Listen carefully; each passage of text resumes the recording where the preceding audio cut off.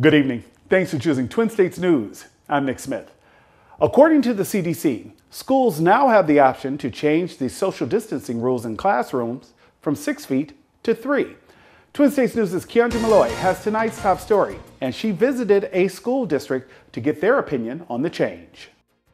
The CDC has updated a COVID-19 guideline for K-12 students for physical distancing in classrooms. For elementary schools and middle schools, at least 3 feet distance is recommended, with 6 feet still being ideal for high school students. Lauderdale County School District says they will continue with previous guidelines due to lower case numbers. We are going to continue to do our social distancing and all the preventions that we've been doing here at the school system. Our numbers are drastically down the last 2 weeks. Following rules by the Mississippi State Department of Health, the district sees no need in any changes because they are working as they are. Dr. DeShannon Davis says they will continue to monitor the situation more carefully now that students are back from spring break. We'll continue with the 6-foot rule.